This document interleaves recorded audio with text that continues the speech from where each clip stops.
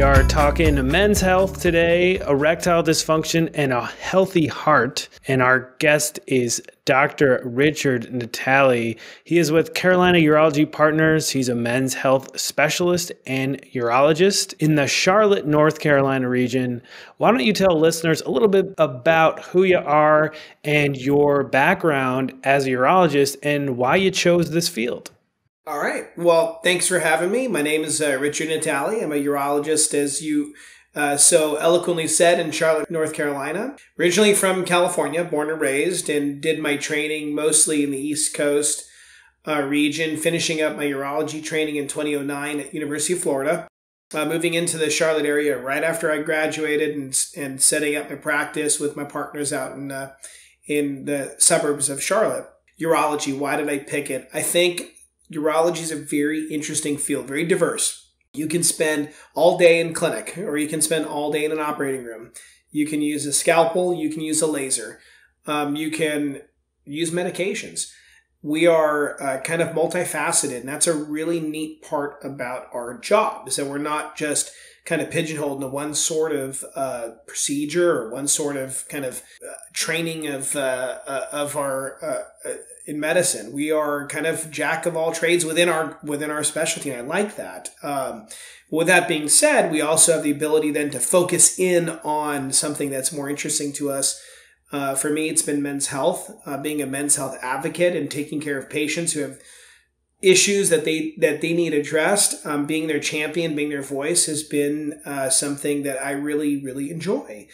So that is why I got into the field. That's kind of a nutshell about me and the things I like. And I'm glad I picked this field. Yeah. And what does being a men's health advocate mean to you? I think it really is about standing up for guys and really speaking on the issues that affect them specifically, that maybe they're not willing or able or feel comfortable about talking about openly, right? I think if you look at things like erectile dysfunction, for example, it's difficult for men to speak to other men, let alone their spouses or other people in the community, their physicians, to get that help, right? So you need to have someone who's willing to kind of make that conversation easier and focus on alleviating the problems that are associated with that, the medical, the physical, the psychological impact that those things have. You need someone who can be your champion. And that's I think what it means to be the men's health advocate. And it really doesn't just pertain just to erections, obviously other issues, but erections are a big one of them. Well, I do want to ask about erectile dysfunction and heart disease today. So please let's start this conversation with you explaining or defining erectile dysfunction. So think of this. The penis is comprised of two almost like cylindrical dish sponges, right? And you just buy them from the grocery store with their plastic wrap still on them. Blood flows in, the sponge expands, the plastic wrap tightens, we get an erection. And then the process, of course, reverses itself. When you look at erectile dysfunction, it really is a disturbance in obviously that basic function. And whether or not it's an all-the-time thing, whether it's not a complete, black and white, off and on types phenomenon, no, it can be as simple as, gee, every now and again I'm having troubles, I struggle. I can't get it as erect as I used to, or I can't maintain it. Those are all definitions of erectile dysfunction. It is not getting what you need when you need it for as long as you need it to complete the job. And when you look at it that way, then you can realize that there's probably something in the order of 30 million men in the United States who deal with this issue. That's a great reason to be having this conversation today. And heart disease, we know it's so prevalent. And so how is erectile dysfunction connected to heart disease? Well, I'll tell you, I joke with my patients that the penis is the canary in the coal mine, right? So, coal miners used to put canaries down in the caves to see how much carbon monoxide was in the caves. And obviously they would know if it was safe to go digging. If you look, the penis is that. The blood vessels that supply our penis are smaller than the cardiac blood vessels. And it's kind of like the first thing to go, so to speak. There were some pretty robust studies that have been done over the last 20 years that have linked the onset of ED to the development of coronary artery disease as in 20% or more of men. So guys who come in, for example, to my office, and I look and say, gee, they may have some risk factors. Let's say they're smokers, or they have a family history, or high blood pressure, high cholesterol. They come in with a primary complaint of ED. I make mention to them that they ought to think about some sort of evaluation for the primary care doc, because that association is powerful enough that we realize that there's a chance that this is just the first chip to fall. What comes first, the heart problems or the erectile dysfunction? Yeah, I'll be honest with you. I'm surprised when more men come to me with, I was fine until my heart surgery, or I was fine until my heart attack, or whatever the circumstance is. Usually, I would hazard a guess that oftentimes that's coming first. The ED is coming first. With that being said, some men do maintain fairly good erections, and they start developing those other issues, the heart attacks or all the rest, and they start seeing that decline in their function, oftentimes tied into medications as well. So you'll see guys who say, gee doc, I had a heart attack last year, and my doctor put a stent in. I'm doing good, but they started me on this drug metoprolol, and between that and the previous issues with my heart, I'm really having a struggle with erections. So usually we see the erectile dysfunction predate the cardiac stuff, but not all the time.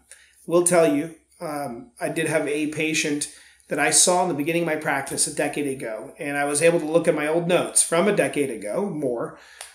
And in that notes, I said that exact discussion we're having right now. I said to him, and I made mention, you need to go get a cardiac screening.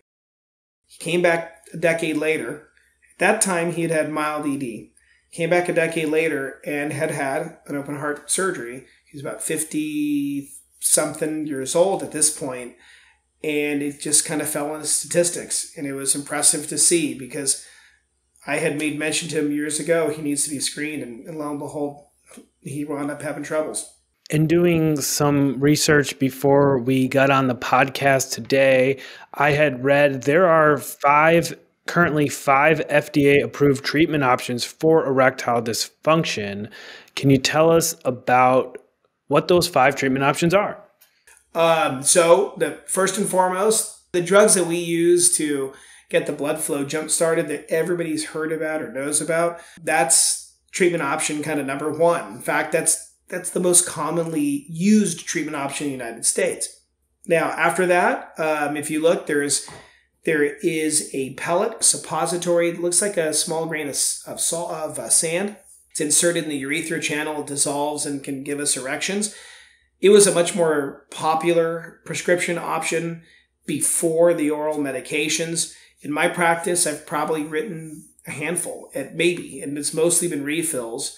And that's simply because they're not quite as effective as the oral medications. They're a little bit more uncomfortable, obviously, to give, and they may cause burning and irritation to yourself or your spouse. So don't use that a whole bunch. I do use penile injections. Penile injections are another option to help get the erection that we need. Very commonly prescribed in the United States, oftentimes done with a combination of different medications. But the injections are what it sounds like, a needle in the penis, and gets the blood flow going. Vacuum pumps are another, as I joke with my patients, some maybe more bang for the buck, so to speak. So it's a investment in a pump that you put around the penis. You draw the blood in and trap it in, usually with a band that holds the blood in. And obviously, again, you're not spending money monthly. Hopefully, you're buying one device that should last for some time. And then I use this. I listed not as the last but not least, but I listed as just in this order is penile implants. Penile implants being a corrective measure for ED. So the others are treating, right? You got to use them every time you want to have intercourse. Penile implants are the way we fix the problem. Okay, one by one now with these 5 FDA-approved treatment options, I am going to ask you about the risks and benefits of each so it's pretty clear to our listeners. I'll start with oral medications. Why don't you tell us first about the benefit and then the risk? I think the benefit really is that, easy. We can find them anywhere nowadays, believe it or not, pretty darn cheap, generic, simple, effective. So I think those are great ways to get the ball rolling, so to speak. Definitely easy to use, as I said. I think that the drawbacks are the kind of side effects and interactions they may have with medications. Side effects are tolerable, usually facial flushing, maybe headache, stuffy nose, in some instances nausea or reflux feeling. Some people will get muscle cramps and aches. Occasionally we'll have guys who complain about feeling like their heart's racing some. Those are all very normal side effects to the medication, mostly tolerable. But the big thing is the interaction with medications, because you may actually experience very unsafe drops in your blood pressure. So we got to be careful about that. And that's probably the biggest drawback, I think, of the medications is that interaction potential. Injection therapy. Can you tell us about the risk and benefits there? So the injection therapy is a little bit interesting. From a therapeutic kind of success standpoint, it's great. I know that I can dial up the medication to what I need to treat most men. Very effective. The biggest drawback is what we all feel, which is a needle, right? There's a needle down there. Now, it's not in the most sensitive of areas. It's not on the head of the penis or somewhere it's going to be very, very uncomfortable. But nevertheless, you still got to get over the idea that you will be self-administering a shot in your penis every time you want to have intercourse. With that being said, from a risk standpoint, bruising, painful erections can happen. Scarring could happen as well.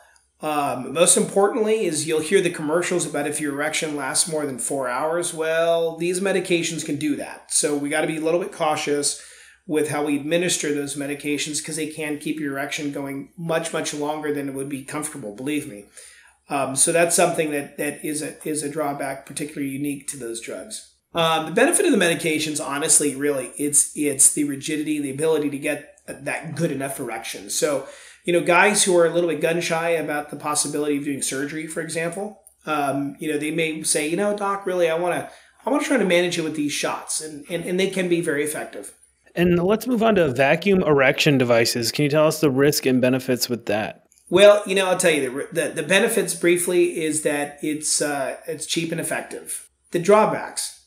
I had a patient one time tell me that, and this is a great analogy. He said, doc, the erection you get from the vacuum pump, he said, it's like a Christmas tree in a room without a stand. He goes, it's erect, but the bottom of it needs some support. And that's because the blood's drawn into the penis, and then you wrap a very tight constriction band on the base of the penis to keep the blood in.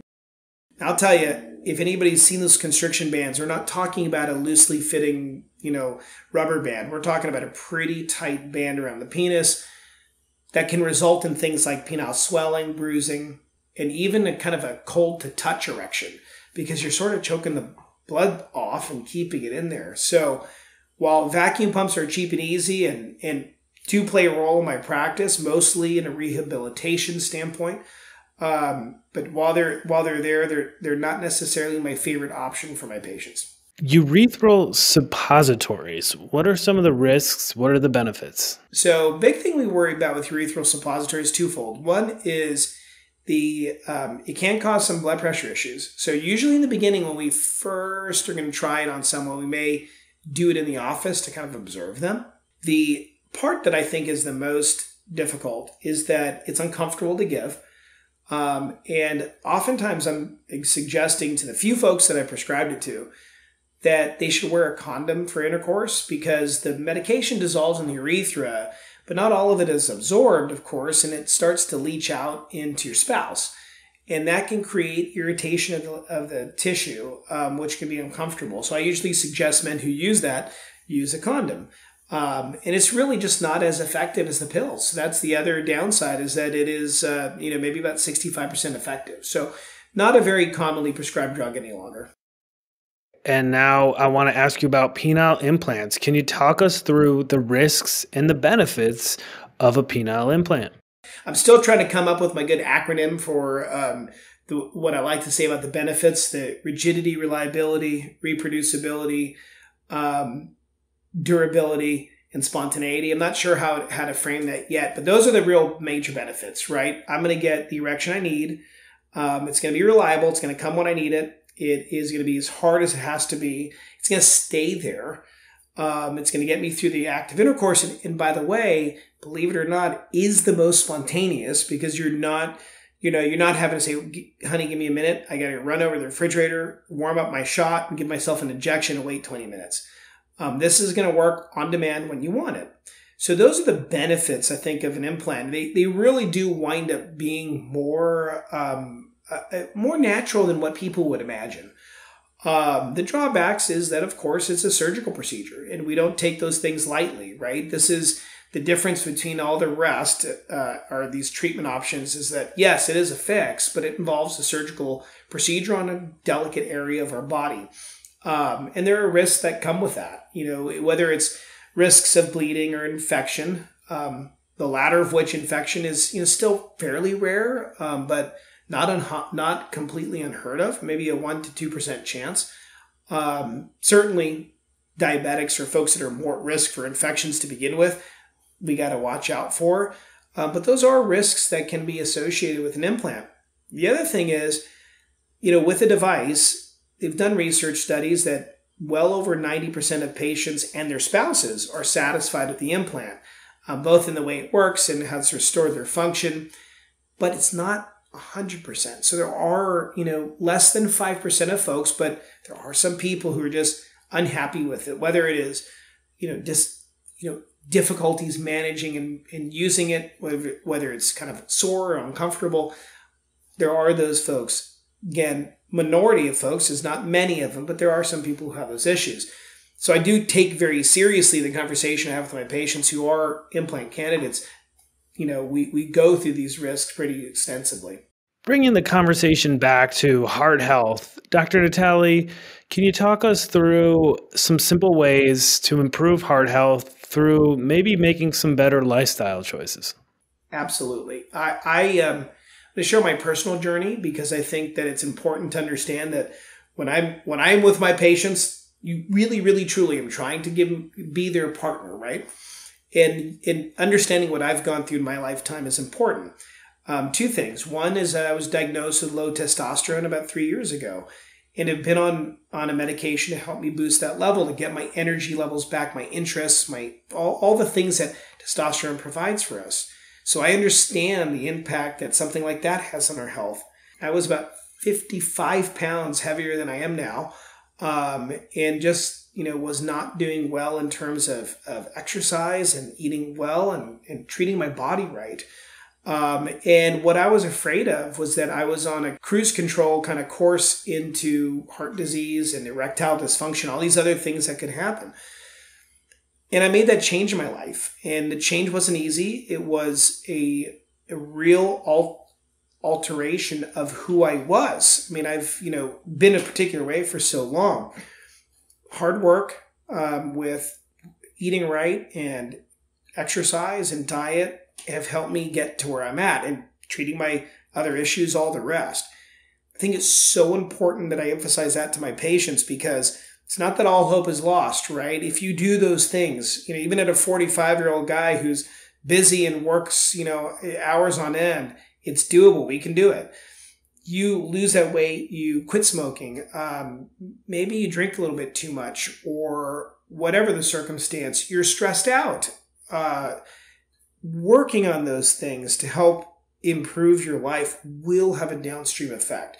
And if you're making your penis happier, right? If your things are doing well, we're also knowing we're making our heart happier, and vice versa. So all of those things to lead a better lifestyle is so, so, so key. And it's not a replacement of those other things you just talked about. It's something I use in conjunction with the therapies that we just discussed to give my guys the best outcomes. Great. I really appreciate that storytelling and telling us about your own journey with with physical health. And I just want to know if you have any other final thoughts before we wrap up here, talking erectile dysfunction, heart health, men's health. What do you got for us? I tell this story to patients very frequently, which is this. Every October, we watch players in the NFL, a sport played mostly by men, right? Watched mostly by men. We watch them and we realize that in October it's Breast Cancer Awareness Month. We got guys wearing pink out on the fields, as they should. They're champions for their moms, for their spouses. The next month, no one really knows what that is. No one knows what the color is. It's blue. It's blue for prostate cancer. And I say that because I realize that we need, as men, a voice too. Our health are the important things that we need to take care of. They're equally important to those that are sisters, our moms, our daughters, our wives. It's important too, right? We need to focus on that. And I think that having a physician to be a men's health advocate, to really promote those things, to speak for those folks, to bring that to the forefront, let's address these issues together, is really, really key. And it's, an honor to be able to do that for my patients. And I really take that job very, very, very seriously. I want people to get the best out of their lives and to come out from the shadows, talk about those issues that affect them so we can work together. So I think that, the kind of take home message is find the right doctor, work well with that person, be honest, open, have a good communication. They're going to get you to where you need to be and help you address and fix those problems. So that's my take home message for this evening. Ladies and gentlemen, you've been listening to Dr. Richard Natale. He is a urologist and men's health specialist in the Charlotte, North Carolina region. He's with Carolina Urology Partners, and you can learn more about him at charlottemenshealth.com.